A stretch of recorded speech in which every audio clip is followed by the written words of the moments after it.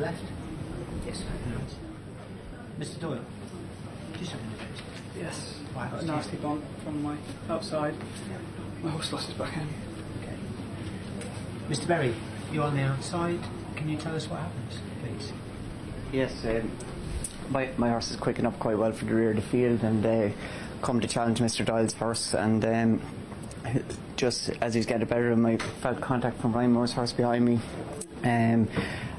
I've tried to keep a straight line as best I could, but he has hung into the whip, and you know, he's after that contact he's gone away and won quite well. But whether there was quite a gap for Ryan's come from the inside out, and you know, the gap's quite tight for him to come through as it was. I'm just going to show you the close-up side on the top right. Can you show me close-up side on the top right, please? Mr. Moore, anything else? Was there a gap there for you when you went in? Yes, Mr. Berry's. Yes, Oh, I did say there was a gap, but it was quite a tight gap. He's only come from the inside our horse to switch out as well.